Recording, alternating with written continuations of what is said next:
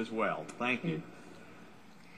Bahrain is a key ally of the West in its confrontation with Iran, but there have been a wave of arrests in the kingdom since August, with Shia activists accused of campaigning against the ruling family. One of those arrested is a British citizen, Ja'afar Hasabi, who has dual nationality. He's being held on charges of plotting to overthrow the government and could face the death penalty. He claims to have been tortured by Bahraini officials, and his wife has told Newsnight she believes the Foreign Office has held off doing more to secure his release because of British interests in the region. Tim Hewell reports. Night after night, fires of protest are burning across a tiny island at the heart of one of the most combustible regions on Earth. Bahrain in the Gulf has for years been home to America's Fifth Fleet. It's a vital ally of the West in its confrontation with Iran. It's a particularly close friend of Britain. But now Britain's in a difficult position.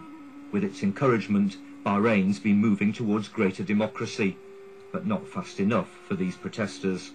Now, scores of pro-democracy activists have been arrested, and it's alleged some have been tortured, including one, Ja'afar Hasabi, who's a British citizen.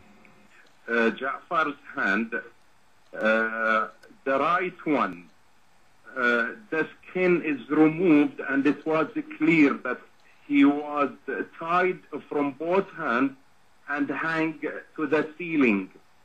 And they did not allow him to sleep for 5 days. He said whenever he fell down, whenever he tried to sleep, they would start screaming. Ja'afar Hasabi's wife says the British authorities aren't doing enough to help him. I feel they don't want there to be a confrontation between them and the Bahraini government. They've abandoned a simple and helpless person like my husband because of British interests in the region.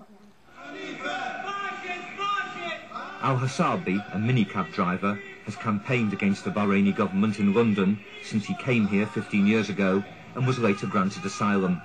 But this summer he went back to Bahrain on holiday. Talk of further reform made him feel safe, but he was arrested, charged with seeking to overthrow the government. The Foreign Office says it's very concerned about the torture claims. It pressed for embassy staff to meet Ja'afar al-Hasabi, but they were denied access at first because he's a Bahraini as well as a British national. It was only last week, a full month after Mr al-Hasabi's arrest, that embassy staff finally got to see him. That came immediately after the Foreign Secretary, William Hague, raised his case directly in a phone call with Bahrain's Crown Prince. Bahrain's powerful royal family has close ties with Britain, the island's colonial protector until 1971. So could Britain have used its undoubted influence earlier and more energetically in this case?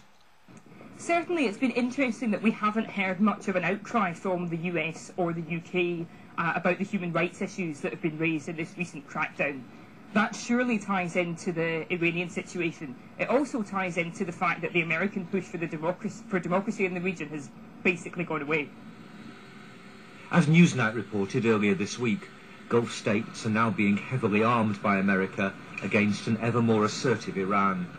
And traditional Sunni Muslim rulers like Bahrain's are worried that more democracy would mean more power for Shiites. Bahrain, like Iran and Iraq, has a Shia majority. Yemen, Kuwait and the eastern province of Saudi Arabia have substantial Shia minorities.